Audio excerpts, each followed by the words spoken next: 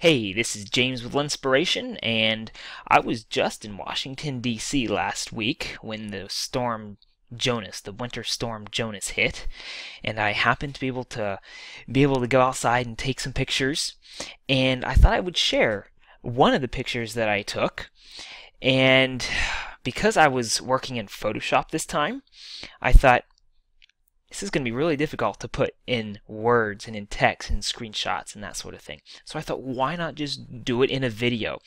So I'm just going to show you what I did in Photoshop, what the original looked like, what the final product looked like, and then all the layers in between so that you can have fun yourself or use the techniques that I used in whatever program that you happen to have.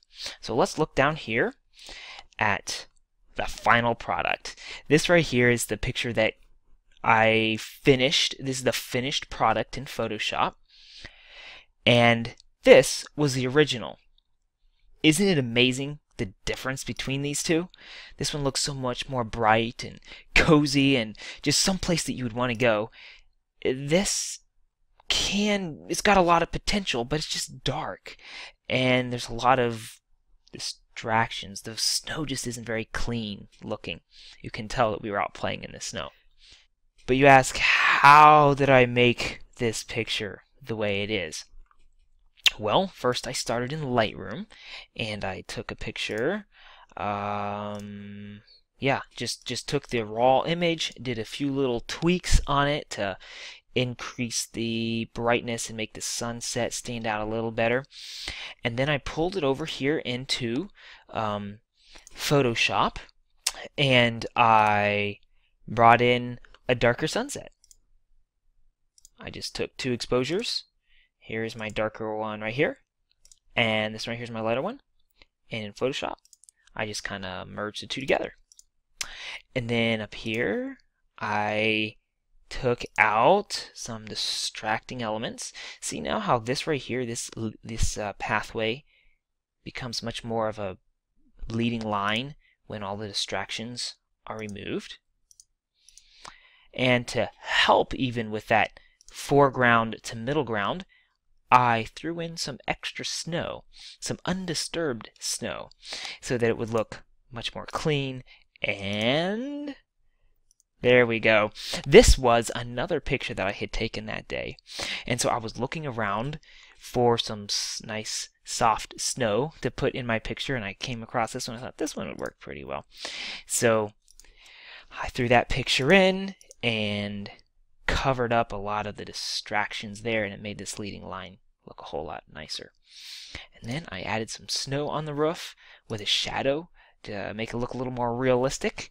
And there's even some, if you look in here, there's some texture in the snow up there. See here how there's texture in the snow? I want to make sure that there was still texture in there to make it look as realistic as possible.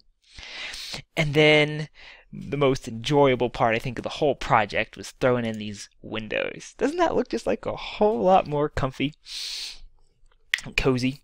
So that was a fun part right there.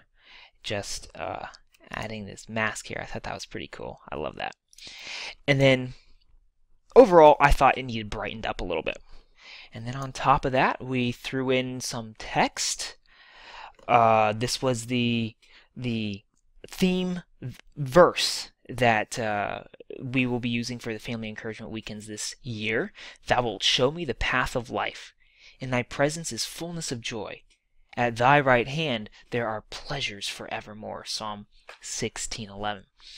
And it's amazing how well that fits right in here with this particular image that I actually almost didn't take. I remember sitting out in the snow. I'd been taking pictures for at least an hour for the sunset, and then walking up and down the driveway and road, and you know, large property on a farm, a lot of place to walk around, deep snow to walk in. I was tuckered out. And so I almost didn't take this picture. This is one of the last pictures I took that evening. But I'm glad that I did, and it really fits the verse well.